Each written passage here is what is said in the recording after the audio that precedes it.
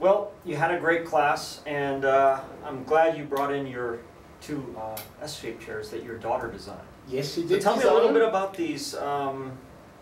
First of all, tell me a little bit about how they were designed, and then we'll go from there. Well, my daughter's gone into Year 7 this year, so we decided that it was time to make her room into a big girl's room. So we made her a white concrete table out of True's glass mix. And that was great. And I put an old white chair beside it, and she wasn't happy with that. So she came to me and asked me if I could make her an S chair.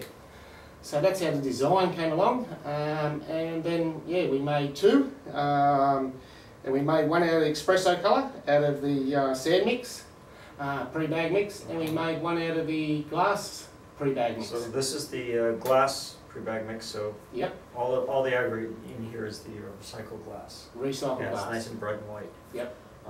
So she designed it. She designed them, I just had to make them. So you made the mold. Made the mold. Very interesting design.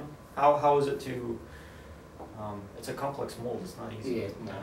I found a product that I could bend into an S shape, which made it a lot easier, but there was still a lot of routing, there was still a lot of different changes, and yeah, so yeah, it wasn't fun. But it was fun, I suppose. So one mold did 2 chairs, or did you do one mold's done 3 chairs now, oh, so okay. I'd done 3 chairs because I wanted to make sure that it was going to be strong enough, so we actually tested the first chair to failure. We put 150 kilos of bag weight straight on top, which held quite nicely. Then I took it to a mate's place what's got a weight drop, and we tested it in the middle, and we started half a metre with 100 kilos, which was fine. We went to 1 metre, wow. 100 kilos, fine, but that was on this part here. Right. Then we went to 1.5 metres, it was fine. Then we went to half a metre, right on the edge, and it failed. Sure, but it's not designed for that. No, no, so it's that's an incredible amount. It's huge amount, so I would stand on them to change a light bulb. Oh, fantastic. Oh, that's great. What did you do inside? Did you use scrim at all? Yes, I used 2 layers of scrim because I didn't know, as it being an S, the tension and the compression are different. Okay. So I put one close to the bottom and one close to the top. Oh, fantastic. So casting it went fine? It was good. They're a pack effect, so they do have veins in them.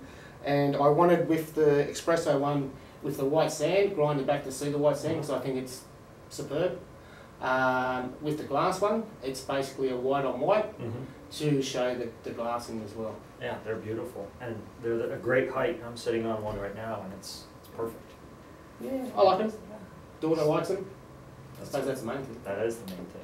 Very cool. Glad you could share that with us. Thank you very much. Yeah, people seem to be really excited about seeing them this week. Well, I suppose in the long run, I suppose that they come down to you starting me off possibly 2.5 years ago with your mixed calculators. So realistically, they'll probably come back to you some way. Everything always goes around, comes around, right? That's it, yep. Awesome, awesome. Well, thanks a lot. No worries.